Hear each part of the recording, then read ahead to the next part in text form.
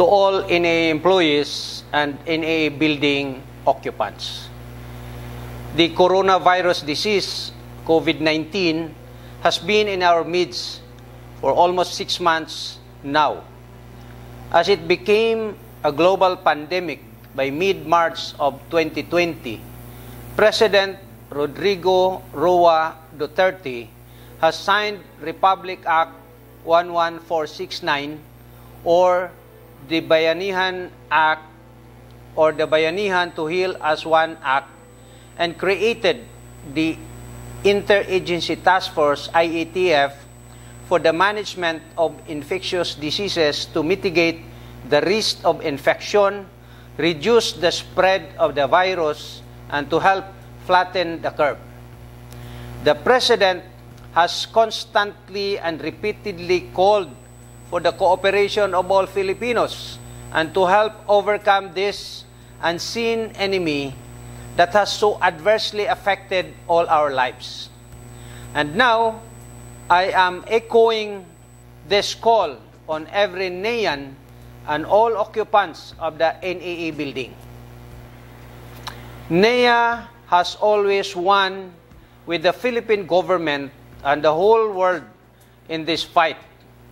Hence, NEA has issued and implemented several policies, guidelines, advisories, and mitigating measures, among which are the minimum health standards and COVID-19 response protocol.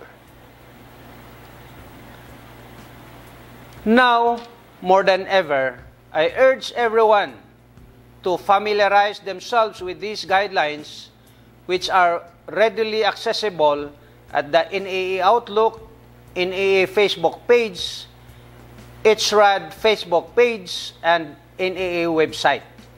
Keep yourselves informed and updated.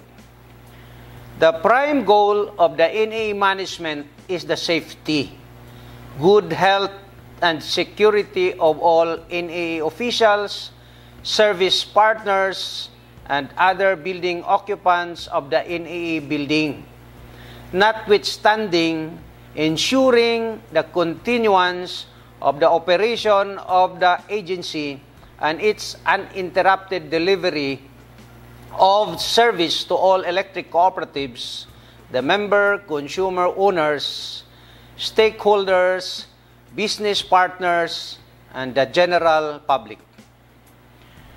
Maintaining the NEA workplace COVID-free is a shared commitment and joint responsibility of all of us. We must take preventions and mitigating measures to contain this pandemic seriously and urgently. Let us be one in doing something extraordinary as we battle out this pandemic. Let us be not just warriors of light, but warriors for life. Let us do our share in making our community and our world a safer place to live in. I thank you for your utmost cooperation, and I am thanking each and everyone for your abiding cooperation and continued support. Keep safe and stay healthy.